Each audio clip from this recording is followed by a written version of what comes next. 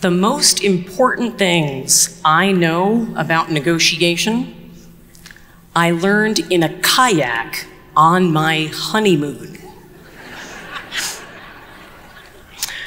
Picture this. I arrive in Hawaii, and I look adoringly at my brand new husband as we get in a two-person kayak together for a river tour.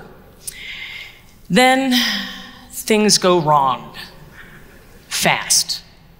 You see, in a two-person kayak, the passenger in the back, usually the larger passenger, is supposed to drive using their paddles. Well, I didn't like how he was driving. So I decided to drive my own way. And exactly at the moment I thought I had taken over, we flipped over 3 separate times. Apparently, we set a record.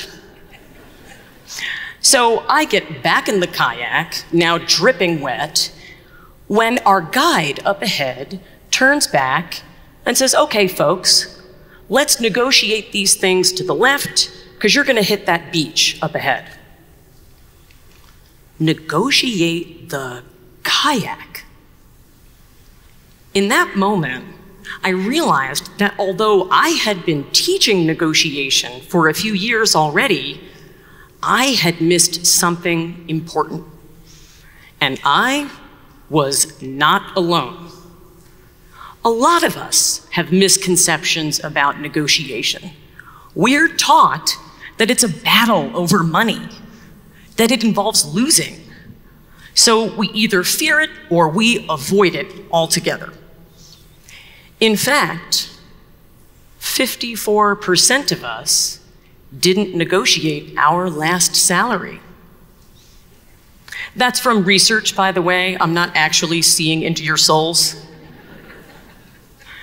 The fact is that before that guide, I had never heard anyone use the word negotiate that way before. I too had absorbed this message that it was a contest of wills. You know, like 5 minutes earlier when I dunked us in the river. But there's another way to think about it, isn't there? When I negotiate my kayak toward a beach, what am I doing? I'm steering. Today, I want to share 5 lessons about negotiation that just might change your life. And the first is this: negotiation is simply steering. It is any conversation in which you are steering a relationship. And it's so much more than the money conversations. You know, just like a kayak where we want to steer consistently to get to our goal, we can be steering our relationships almost every minute of the day. You know, when I got back from that honeymoon, I looked around and I saw opportunities to negotiate everywhere. I could be getting to know my bosses better so that I understood what they prioritized most. I could be calling my clients regularly and asking them what was new in their businesses. And I realized something powerful.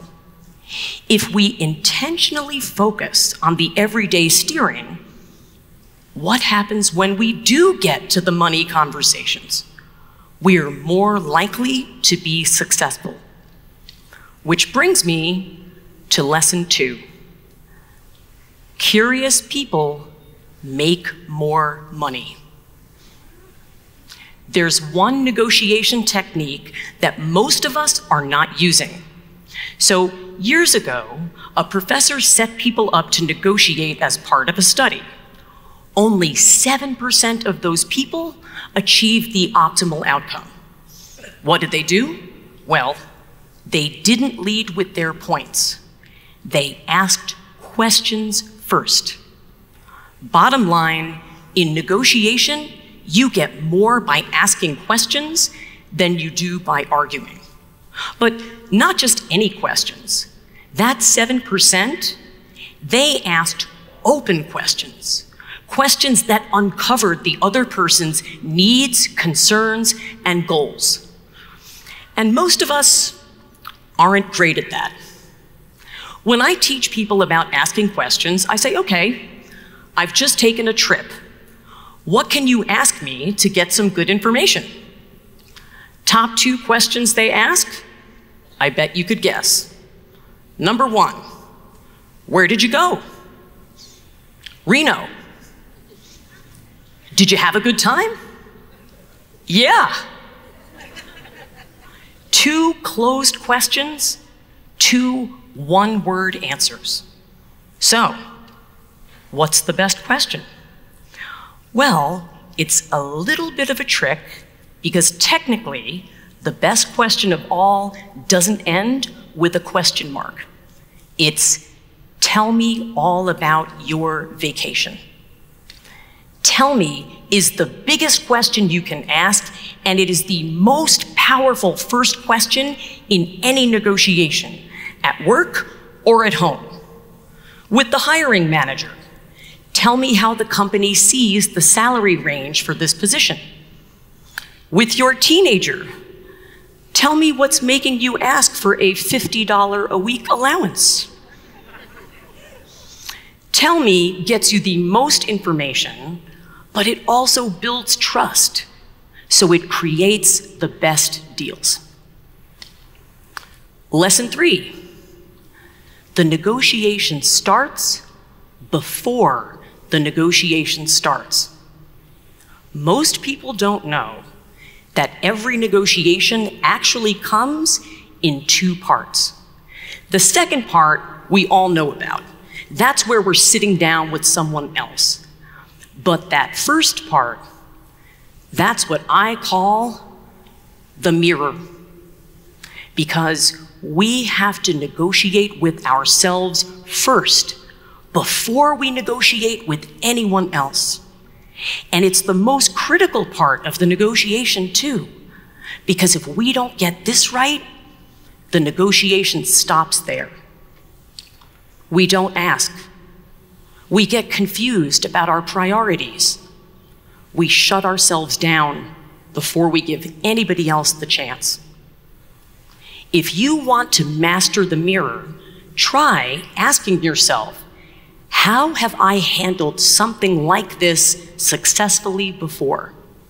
Did you know that research shows if we think about a time and write it down, that we achieved great results before we go in to negotiate, we are more likely to negotiate well.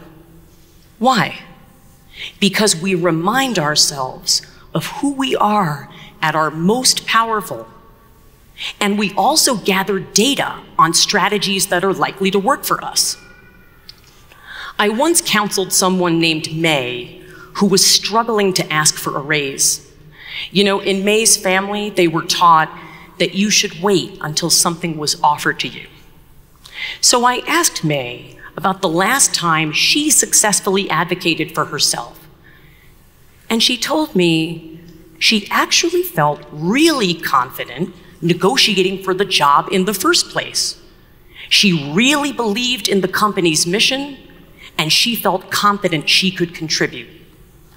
You know, as May wrote this down, I saw her face change and her confidence grow. May went in, and she got that raise. Lesson 4, land the plane. I worked with a brilliant sales executive named Brody, who sometimes would lose deals because he talked too much. He'd ask a great question, and then he would get scared of the silence, so he would eat it up with his words. What do you need to get this done here today?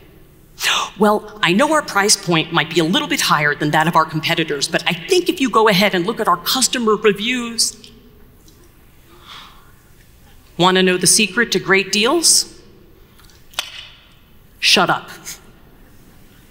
Recent research found that leaving a period of silence in negotiation not only made it more likely that the other person would give you a high-value move, but it also came across as collaborative. So, how much silence?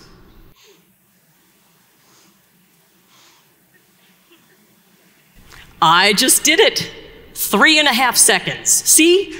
You were nervous, but we all survived. That's what I call landing the plane. Ask your question, make your proposal, and then zip it. And finally, lesson 5. Make your adversary your partner. It's 3 a.m. and you have 5 hours to go before the entire world is expecting you and several other countries to announce a peace deal. But right now, you have a problem because one of the other country's diplomats has left the building and is down in the parking lot threatening to drive away because he feels disrespected. This was the situation that one of the diplomats I work with faced. But a lot of us face things like this in our everyday negotiations. So much of the popular wisdom talks about our adversary, our opponent. Well, in most everyday negotiations, that adversary at the bargaining table becomes our partner once that deal is done. The boss who holds the keys to your raise, once you get it, you're working together. Or that home contractor you're negotiating with over your kitchen. Once you settle on a price, you're trusting her to build a room you're gonna love for years to come. And even when your spouse might feel like an opponent, well, you're still sleeping in the same bed at the end of the day. That diplomat I worked with, he walked out of the building, down to the parking lot, and he approached the man who had left. He said to him, "We are on the same side." He listened. Eventually, the two men walked together back into that building, and later, they announced that peace deal. My negotiation motto is this: I never request, I recruit. I don't want to talk to someone across the table. I want to pull them around with questions to my side of the table so that we are now co-conspirators working toward the same goal. Negotiation is not a battle. It is simply steering. And if we lead with curiosity about ourselves and about others, we won't just create great deals, we'll create great relationships along the way. Speaking of which, you might be wondering, what happened after the honeymoon? Well, I'm glad to report that my husband and I have been happily steering together for 18 years.